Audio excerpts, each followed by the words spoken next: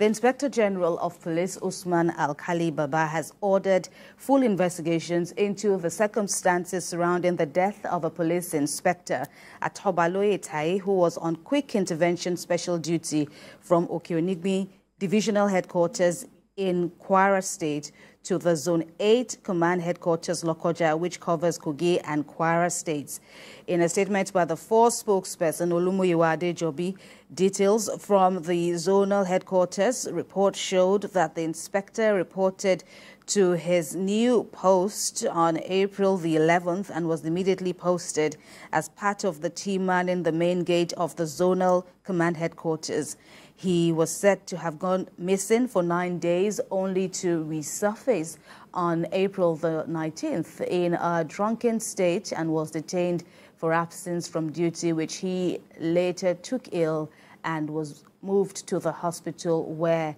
he eventually died. The Inspector General of Police, while commiserating with the families and loved ones of the deceased, tasked the Criminal Investigation Department's Homicide Unit of the Kogi State Command to commence investigations and conduct a post-mortem examination on the corpse in order to determine the cause of his death.